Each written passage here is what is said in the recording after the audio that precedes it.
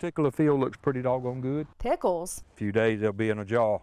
Peppers. That would be a traditional banana pepper that you would get when you went to Subway.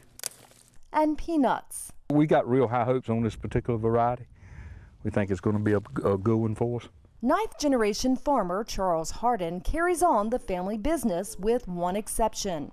He no longer grows tobacco. Instead, he plants a variety of other crops. We're getting ready to start our clary sage crop. We're putting it in the grain as we speak. You heard right. Clary sage, an herb that thrives in hot, dry weather.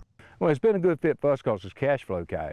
It comes off in June, and when it comes off in June, traditional crops don't come off in June much. So you get a constant cash flow. It helps. It helps 30 area farmers grow thousands of acres of this specialty crop around Mary Hill. An extract from the sage plant is critical for the fragrance industry. The powdery substance you see here gives your favorite perfume or cologne staying power. And there's a conveyor system that moves it up this long incline and drops it into the top of the extractor. In fact, Dr. David Peele claims more than 90% of the world's scleria supply comes from chopped sage extracted at his North Carolina processing plant. That's what it looks like. It's like mulch. That's what it looks like, is mulch, yeah.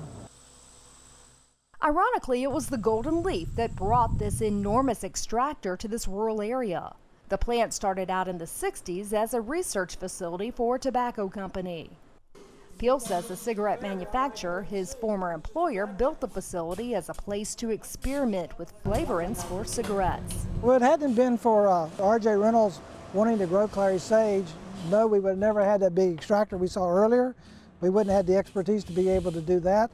And so that gave us the experience base to be able to brand into other products.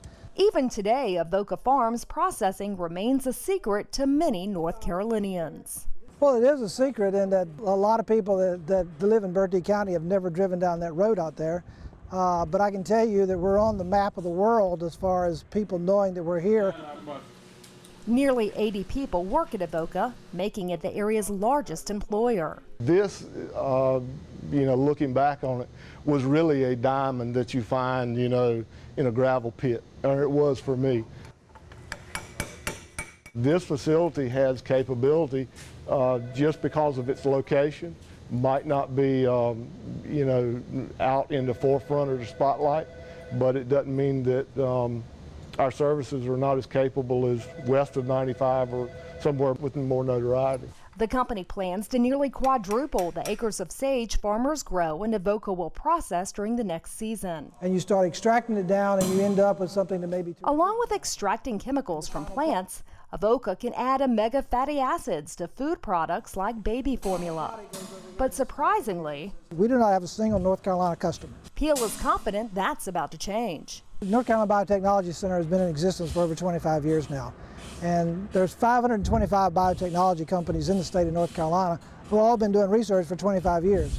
So it's about time now for things to be coming out of laboratories to be able to be commercialized. Avoca provides us with an expertise in extraction so that a company coming to the area can be ensured through their years of work in extracting that the yield will be what they say it's going to be, even if you have a small amount of biomass that you're looking at initially. Having the land to grow the crops and then being able to extract chemicals from them is an important part of the county's economic equation. The area's promoter would like to see more extraction facilities. We'll never have the super labs that you're going to find, at Centennial Campus or Wake Forest or scattered around, but we will be a quality partner in proving their technology.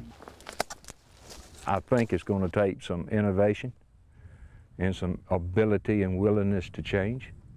The kind of work that we got with a extrapolation plant like we got at Avoca, that's divvying into that type of thing is certainly an asset that could help us in the future as we look more towards that. Bertie County could use the boost. According to the last census, the population is dwindling, and 26% of the county's residents live in poverty. We have pockets of prosperity, Basically, though, the world has changed. We are no longer an agrarian economy bundled around low-wage manufacturing and textiles and tobacco and agriculture. Agriculture now is 21st century. We got to have a different set of skills, job skills to bring in here, and there's going to be opportunity in that. You know, so we got to get out here and get them educated. Some's going to go on to be doctors and lawyers and Indian chiefs, but there's going to be plenty of work, I think, for kids that's got a good grasp of what we're doing and can come back to the farm and manage farms, and the way we're going to be farming in the next 10 years. But some don't plan on waiting around that long. It's pretty tough, especially now. Especially in small towns, there's not much to choose from, for one thing. And a good paying job, you're going to have to travel somewhere if you're willing to do that.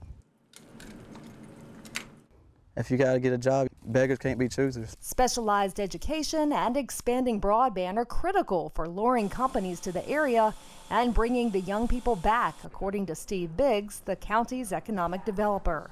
We're very fortunate, too, sometimes that people who have lived here want to come back here. The salesman in me says, you know, come on down and try us, and, you know, look at us and see what we do have to offer, because we do have a lot to offer. We've got the agriculture here. We've already got a fairly significant amount of industry here in terms of what they're doing over to Avoca and some other places. Then, you know, who knows, the next Silicon Valley might be Bertie County. That is our goal, to make these niches in our rural area competitive with anywhere in the world.